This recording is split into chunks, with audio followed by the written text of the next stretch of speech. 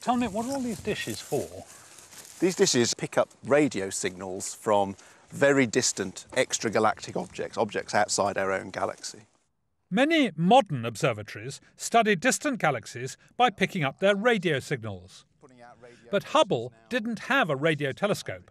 It was by studying the light from galaxies that he made his next great discovery.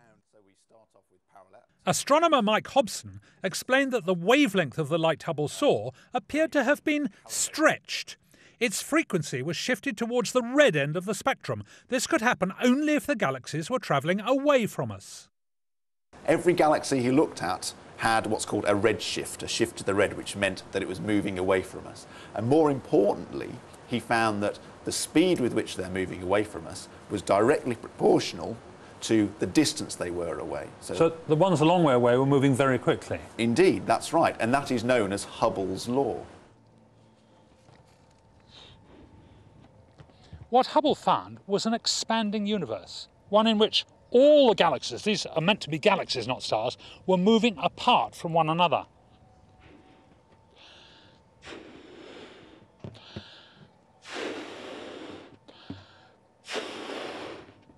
And this idea of an expanding universe was something that most scientists found very hard to accept. Hubble's ideas were so revolutionary and shocking that many people began to maybe perhaps disbelieve that the universe could be expanding or have an origin. But then here comes Einstein, perhaps the greatest scientist of the age, who comes in and says, yes, this is what my equations actually say. Einstein had always been puzzled that his calculations seemed to show that the universe must be expanding or contracting. He thought he must have made a mistake. He was delighted when Hubble's observations showed he'd been right all along.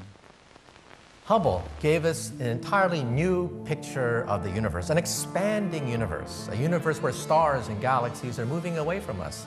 But that begs the question, where did the universe come from? Think of a motion picture of an explosion with all the gases moving away. Now run that motion picture backwards. When you run it backwards, you can actually calculate the time at which all these gases came from a single point. And that's what Hubble was inevitably forced to conclude. The fact that there was an origin, a time at which the universe came into being. And with Hubble's calculation, he could even give us a number, the age of the universe itself.